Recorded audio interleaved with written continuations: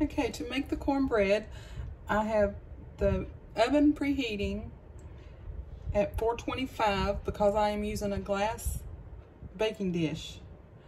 If I was using a metal baking dish, I would have it up to 450. So to start with, I've got 2 cups of self-rising cornmeal, a half a cup of self-rising flour,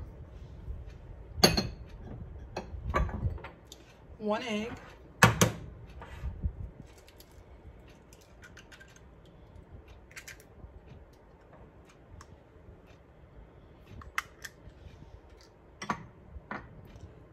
I've got 3/4 cup of buttermilk,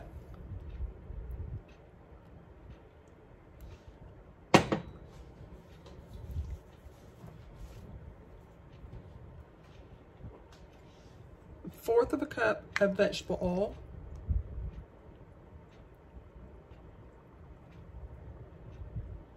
now you could use avocado oil if you wanted to, I'm sure, but you know, this is the South and this is cornbread.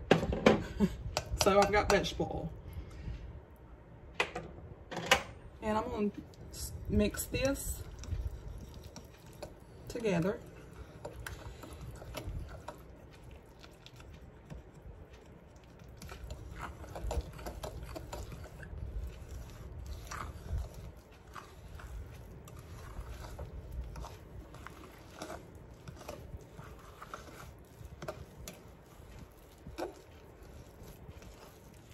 And I forgot to get my white milk out.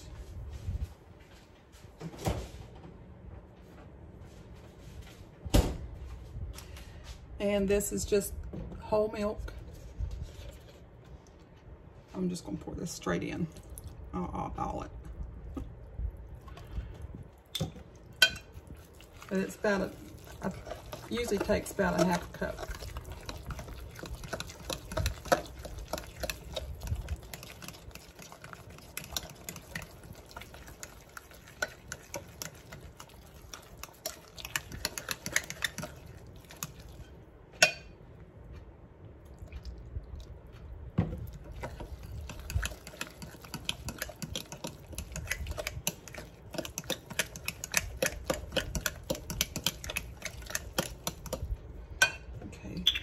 Move this aside and get my dish out of the oven.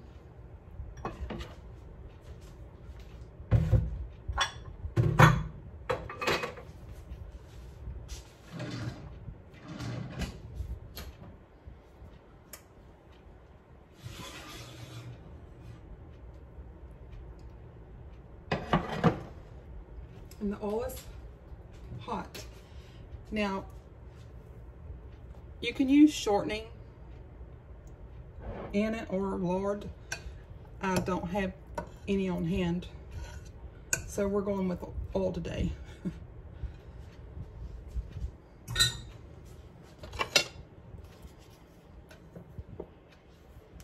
Oops, I almost moved that. That would have been bad. You would have heard me cry if I grabbed that. Which any of you know me probably heard me cry. I can cry if I'm happy. I can cry if I'm laughing, sad, mad, glad, whatever.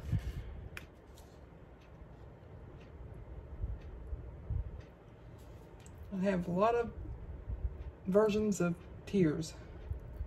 Maybe not got that quite as hot as I needed it.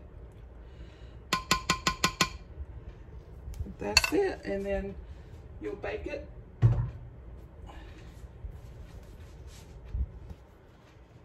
See if I'm...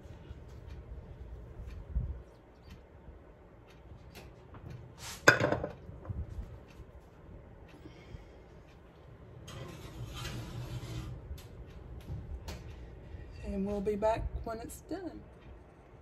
Okay, I've got the cornbread out. It's been sitting here for just a few minutes, cooling. Let me get a pot holder to hold this, and we'll cut it. Now, to test it, you anywhere near the center, I just sort of stick it in and make sure it comes out clean, and that's how I go. The time is just a reference point because everybody's ovens are different. And let me go for this one here maybe. Well, I may need something besides this to get it.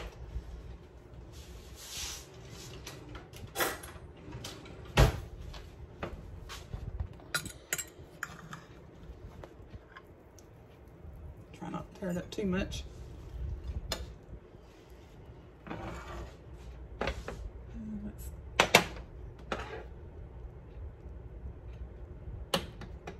Some butter on it. Slice this in half here. Look at that. See, I tore it up trying to get it out of the pan.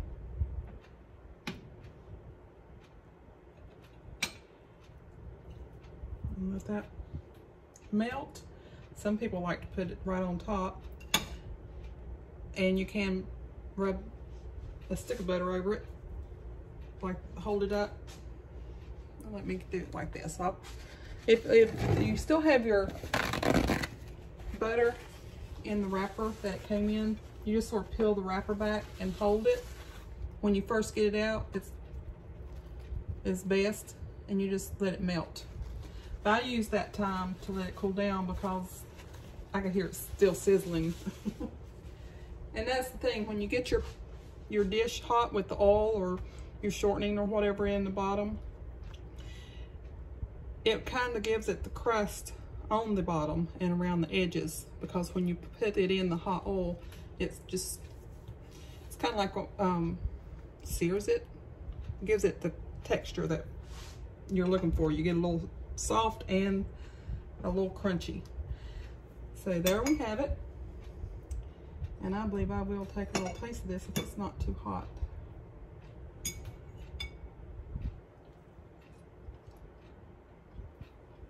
A little hot still, but very good. Now all we need to go with this is some pintos. All right, thank you.